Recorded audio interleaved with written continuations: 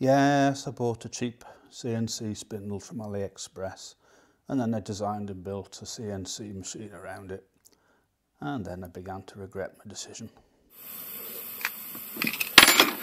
If you look at the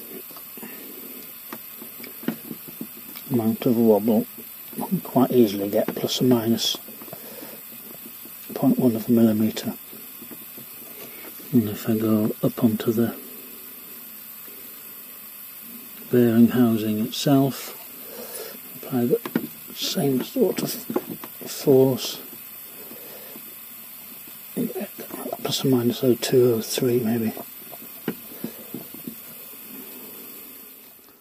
Right, so I dismantled the spindle to have a look at it, and it's not good. It's had the front cover, got one little spindly bearing that is got a preload washer behind it that rests against this rubber boot inside an unmachined casting that's about as thin as a rich tea biscuit. It weighs about 14 grams, the whole thing. It's not very substantial.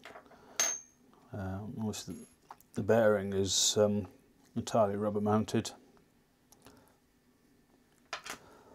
and that rests against, take the back cover off again,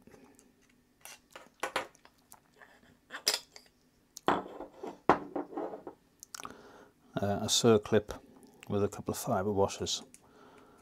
So that's the arrangement we've got. A rubber boot and then the housing. And this rattles around in that front cover like the proverbial. And at the back end of the motor, you see the brushes have been chamfered to make it easier to assemble, so they've only really been running on that edge there. And you can see even on the short length of time I've had it running already, it's burnt up or started to burn up the commutator a little bit, so that'll need sorting as well. But there's a lot of fresh air at the front of the spindle here, so what I've done is I had a couple of Chinese angular contact bearings, a pair of them, intended for lead screw fixed support. So what I'm intending to do is to have one of those either side of that circlip. I can't find any other way of actually constraining the thing. That's just a former that the armature's wound on. I wouldn't want to put anything up against there, and I can't come up with any clever ideas other than leaving the circlip in place and putting these two on. So I've machined up a housing for that. So the two bearings will go in either side of the circlip, be clamped shut, and then that will bolt into the original motor housing.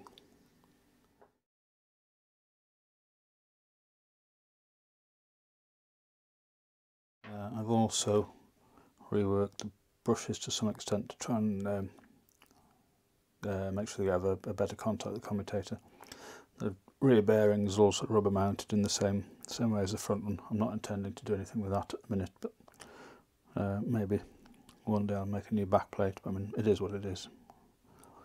So we want the motor together.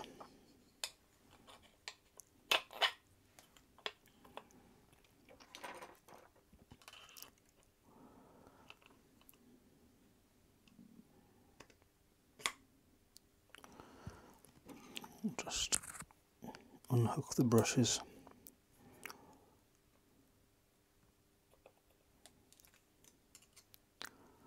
Not got enough hands.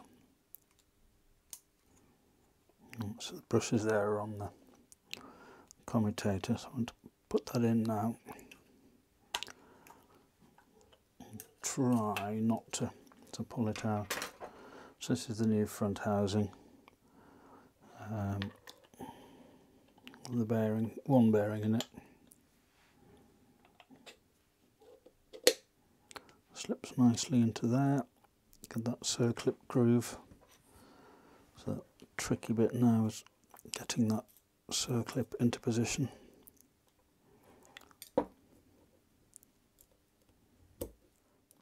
Let's check that's down in its groove. I'm pretty sure it is.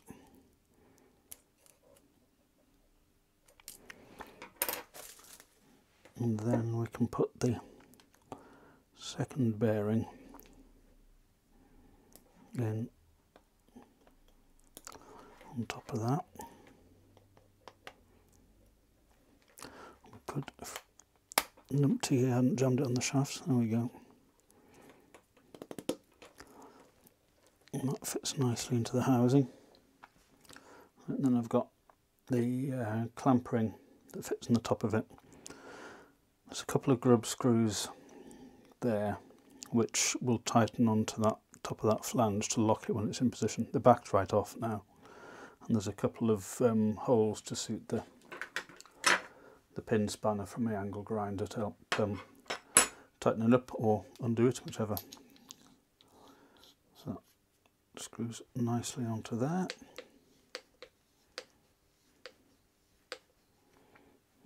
I think at the moment it'll still be, yeah, still end float. So if I do this up now, till the end float is just eliminated.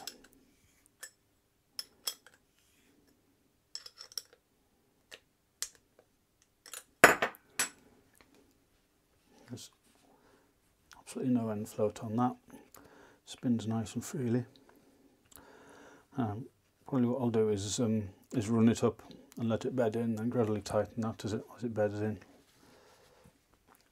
And it's just putting the original screws back through to hold it all together. I'll put some recesses in the back of the new front cover so that there's some of these screws to locate, so you're not trying to get them started in the threaded hole blind. Oops. And you can't do these up too tight because, like the front cover, this back cover is got the structural integrity of a rich tea biscuit.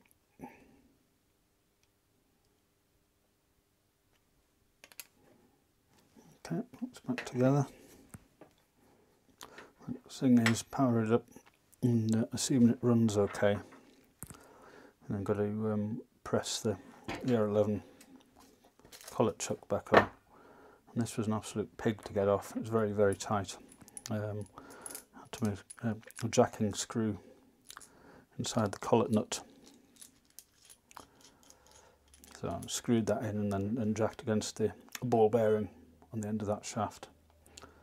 But it was very tight. I'm hoping I can press it back on again without knackering the motor shaft. But we will see. Just to prove I haven't killed it dead.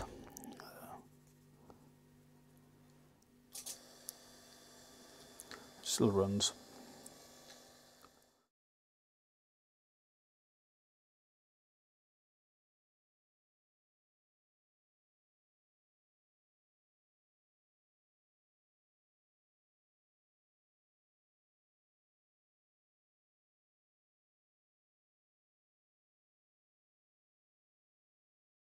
Right, so after recutting the taper and the collar, screwed-open collar, that's about as good as I can get.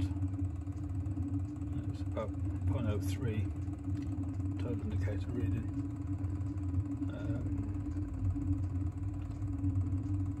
I'll stop messing around with it now.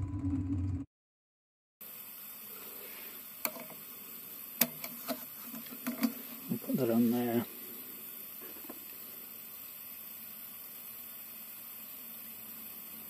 That's 5 kilos, so we're looking at there, 05, 06-ish. If I go up to my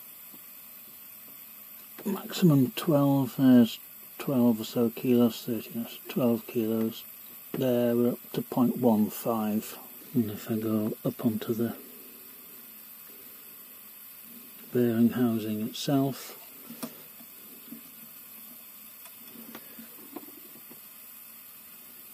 There's 5 kilos. And there's 12, 13. Right, so this is the reworked spindle, same setup as before. So this is on the spindle housing, so you've got the same amount of movement there. Okay. If I put the gauge down onto the collet holder itself,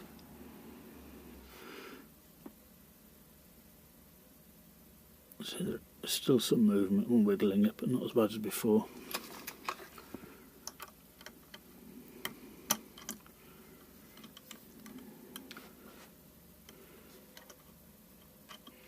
If I load that up to 5 kilos, it'll go about 0.015, maybe 0.2,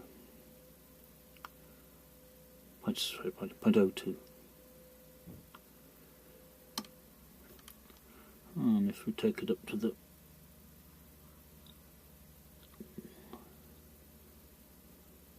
12 kilos, is that 12 kilos there? We've got 0.05. So there's some improvement. Perhaps not as much as I would have hoped. But there we go. We'll see how the cutting reacts.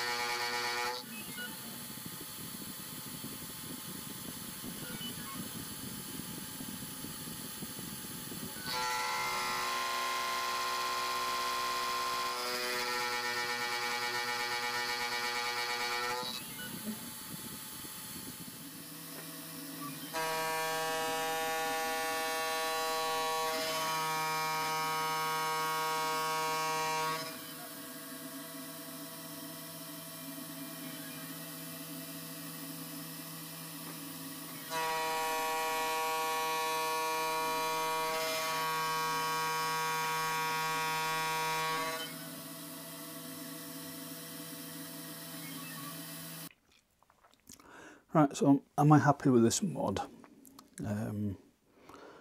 Not really, and I'll show you why. What I've got here is a mock-up of the spindle.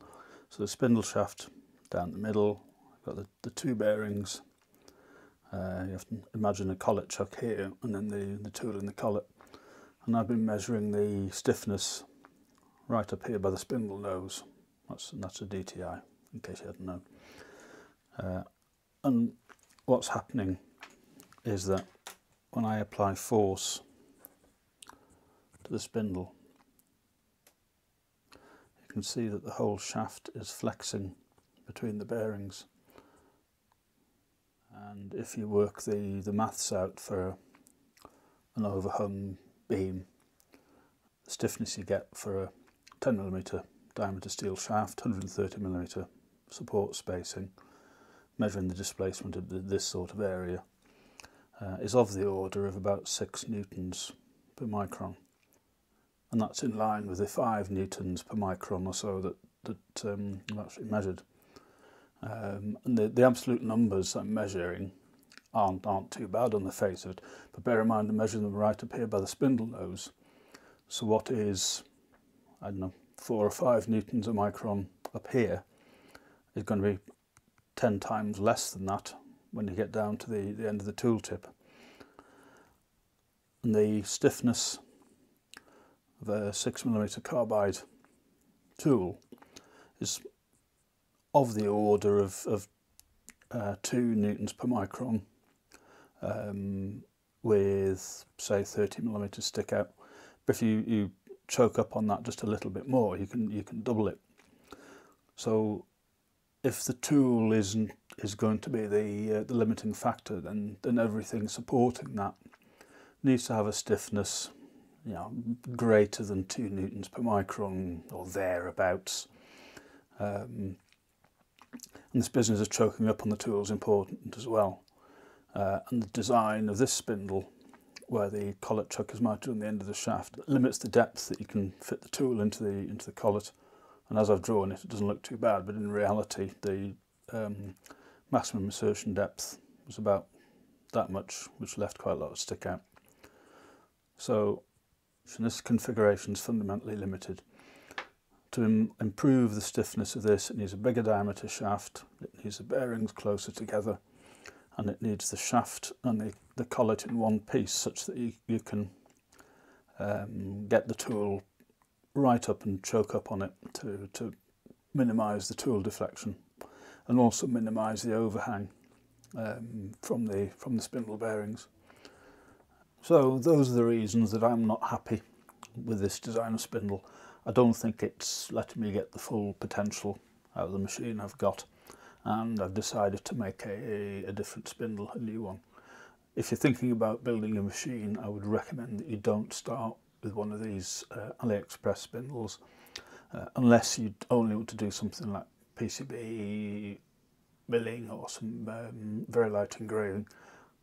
A better option would be one of the water-cooled spindles that are around now. They cost more money and they're bigger, which is why I haven't got one.